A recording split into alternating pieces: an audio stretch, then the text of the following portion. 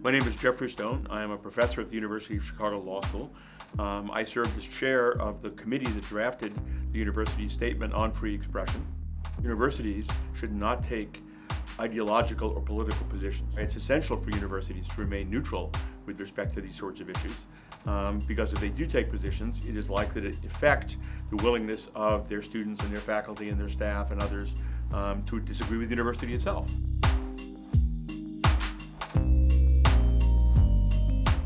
I think Chicago's commitment to free speech is unique among American universities.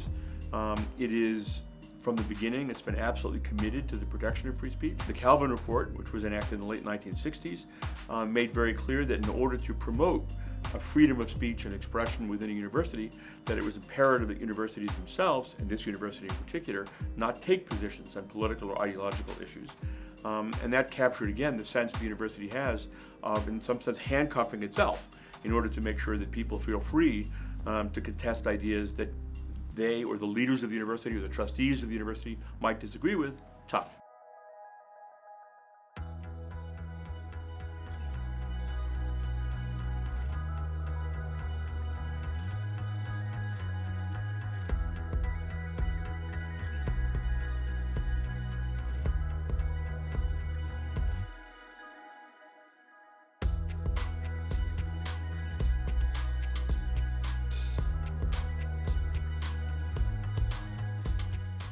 There had been a number of issues around the country that raised serious questions about the role of universities in dealing with issues of free speech. There had been convocation speakers who'd been canceled.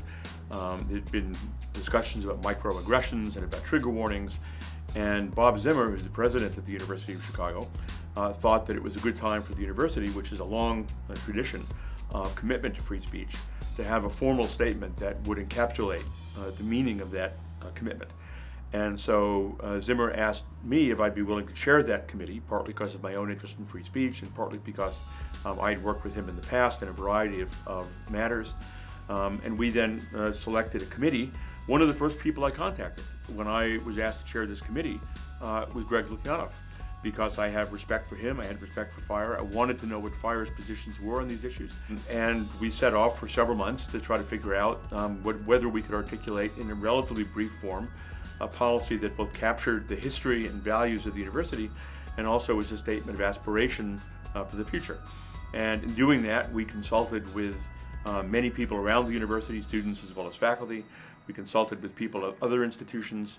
We consulted with FIRE and former presidents and provosts, both of Chicago and elsewhere, to get a full grasp of the nature of the issues. And then we went through the process of drafting a relatively short but we thought powerful report. In drafting the statement, I think we had primarily in mind the goal of articulating a set of values that any individual in the university who thought about challenging or restricting speech would have to go to first.